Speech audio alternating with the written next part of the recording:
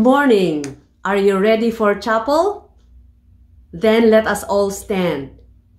I ask everybody to be quiet, to bow their heads, and close their eyes as I lead us in our opening prayer.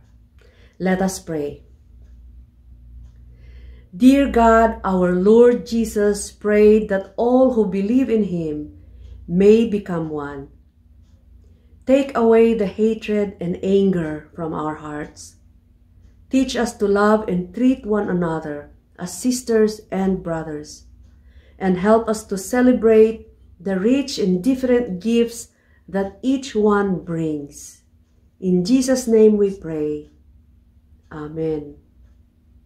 We open our eyes and sing our opening song.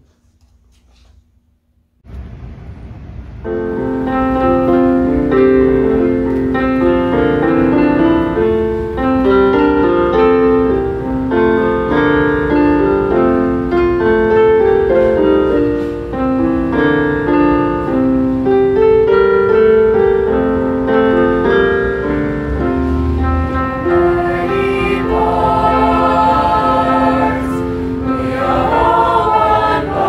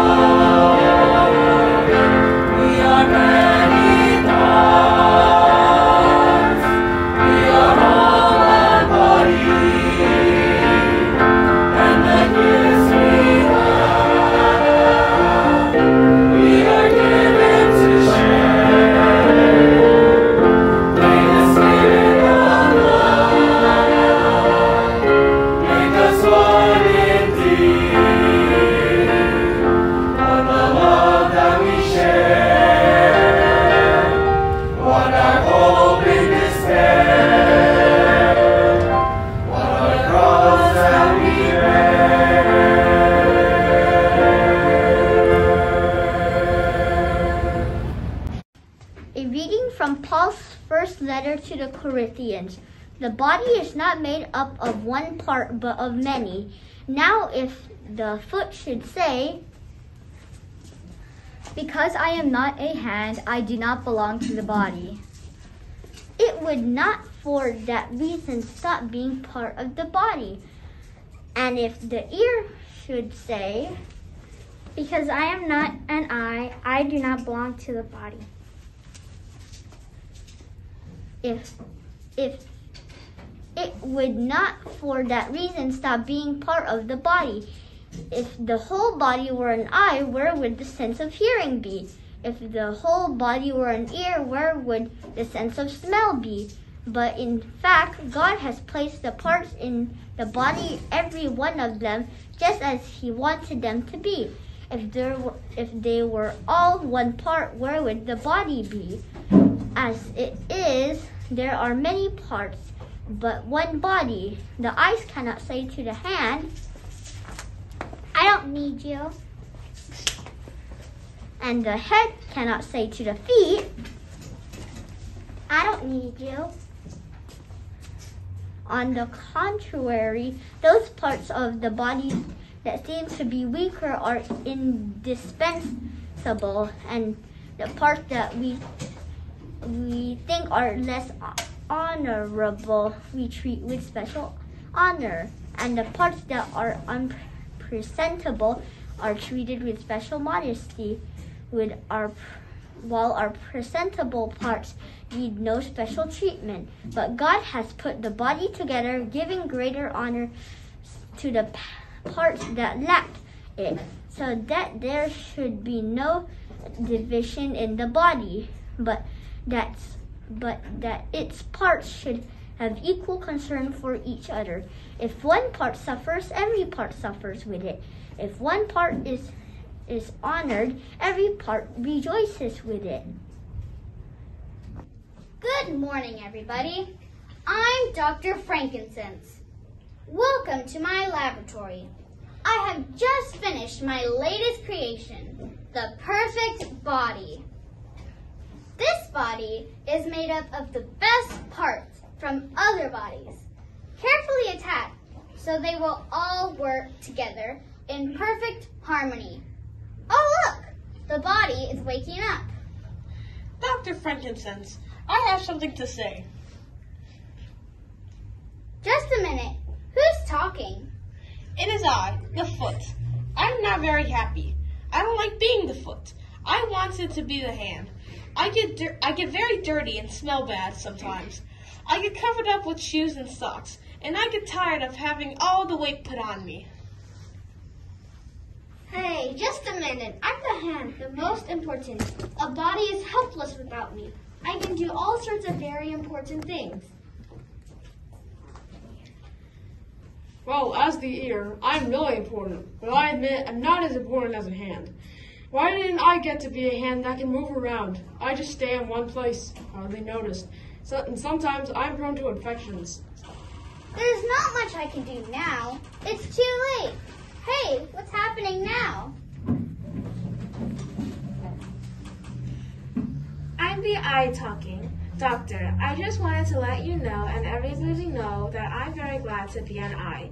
Everybody knows the eye are the most important and beautiful part. No. You've got it all wrong. I, the brain, am the most important part, even though you can't see me.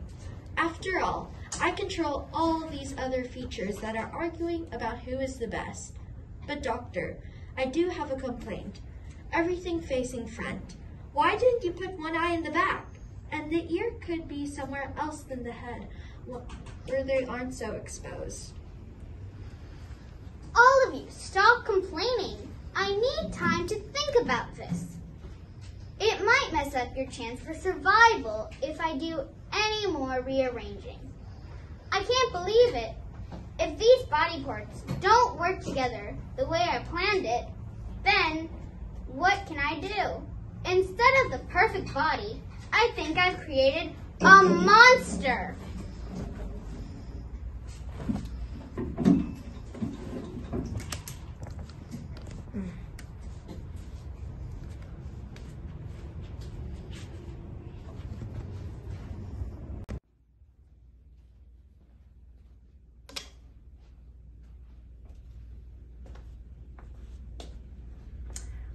Wow, what a crazy story that is. But that's what Paul wrote in the Bible about body parts not being happy with what they were. They all wanted to be the one that gets the most attention. I think it's a fun story, but did you ever feel that way? Somebody else is getting more attention than you are? Ah, that's the way life is. Sometimes that happens. But you know, we all aren't going to be the top person that gets the attention. Not all going to be the front line person. Some people are going to be the underline person that gets things done. We were all given talents by God. What's a talent? I talked about them before.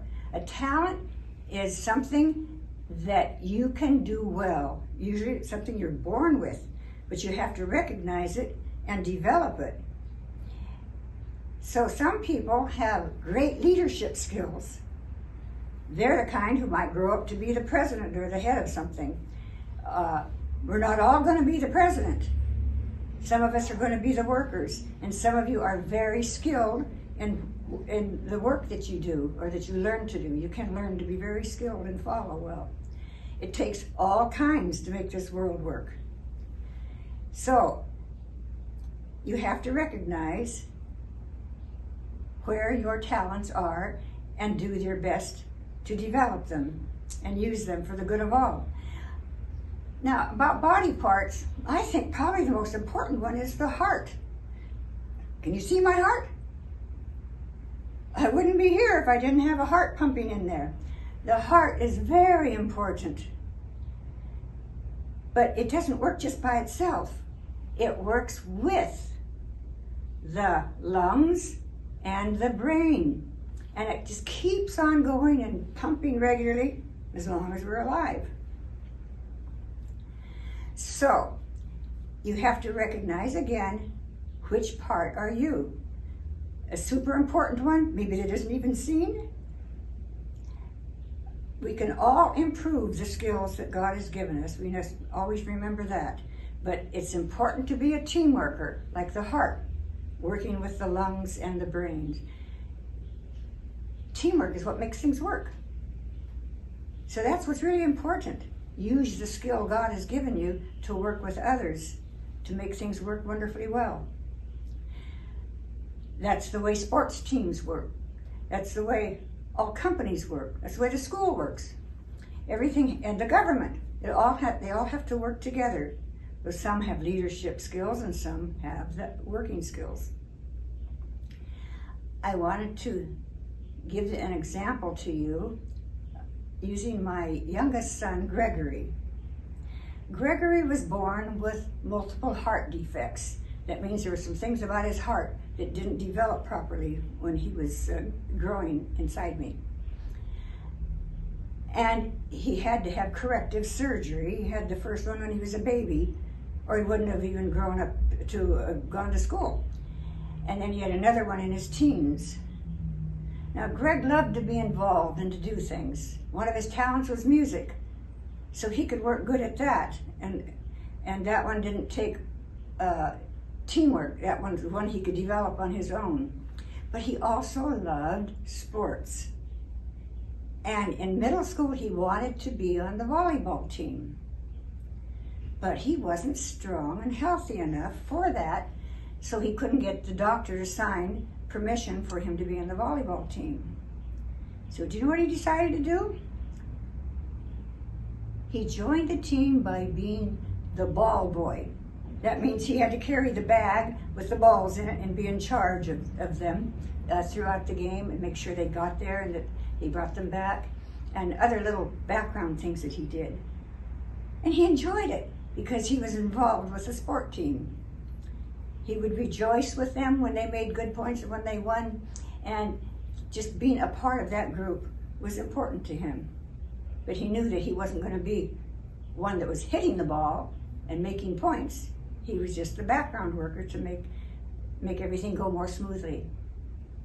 So remember, God has given you a talent, maybe many talents. You need to recognize them and develop them and find your place in the teamwork of how things work. to make everything go well. Remember, you are important. You count very much, whether it is seen or unseen.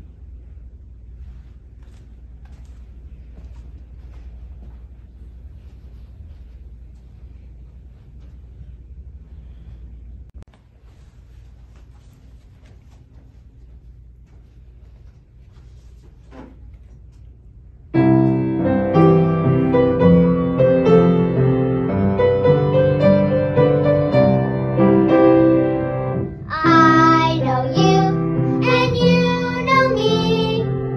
We are different, but good friends we can be. I know you, and you know me. And that's the way it is supposed to be. I help you, and you help me. We learn from problems and we're starting to see. I help you, and you help me. And that's the way it is supposed to be.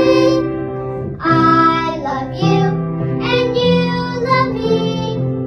We reach together for the best we can be. I love you, and you love me. And that's the way it is supposed to be.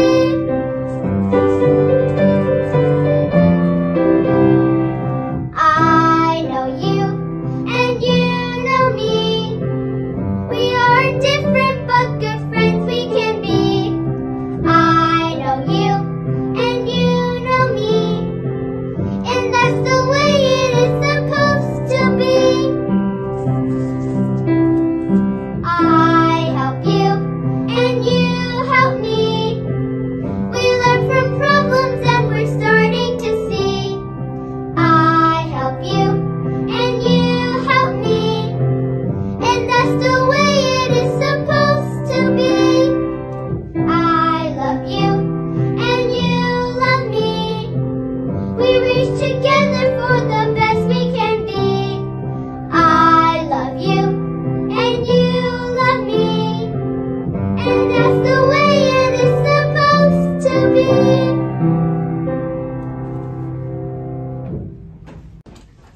Our response to the prayers is, hear our prayer. May we all realize how special we are, that we are all different but important. We pray to the Lord.